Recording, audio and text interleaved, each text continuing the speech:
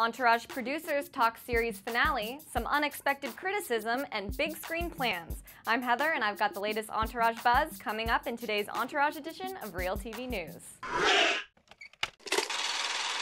Don't expect much out of Entourage's series finale because it could be a real bore. According to Access Hollywood, executive producer Dough Ellin told reporters at the Television Critics Association summer session, "There's no major deaths, there's no major things. It's really hopefully just a vibe." But apparently the vibe isn't going over so well with the critics. The show's last season is receiving some harsh reviews, making big screen plans for the series seem more like pipe dreams.